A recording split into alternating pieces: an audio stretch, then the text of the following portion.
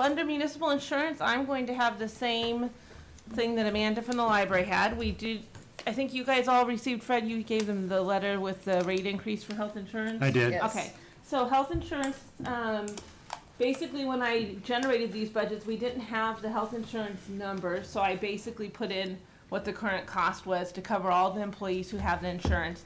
And now that we have the rates, they went up 6.1% for health insurance. Of course, I don't know where my health insurance pile went, and then the dental went up 3 point something, I think.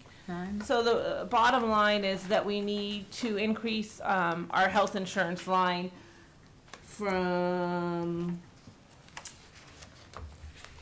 we need to increase it to $2,917,825 in order to cover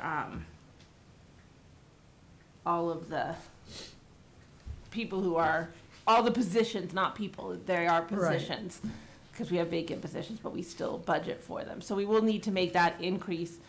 The board will need to do that whenever it is that you guys decide that you're going to address that, because I know the library needed one. I know Shirley gave you guys something you can cut from her budget. So I can get all those numbers together for you guys if you'd like, populate the Board of Selectmen column on the summary sheets, and then you guys would have that to look at, because I think it's easier for you to understand it, and if you see the numbers in front of you as opposed to me rattling numbers off to you. So we will need to make an adjustment there. Other than that, the insurance is insurance, little to no control over it. I mean, we have to have workers' comp insurance.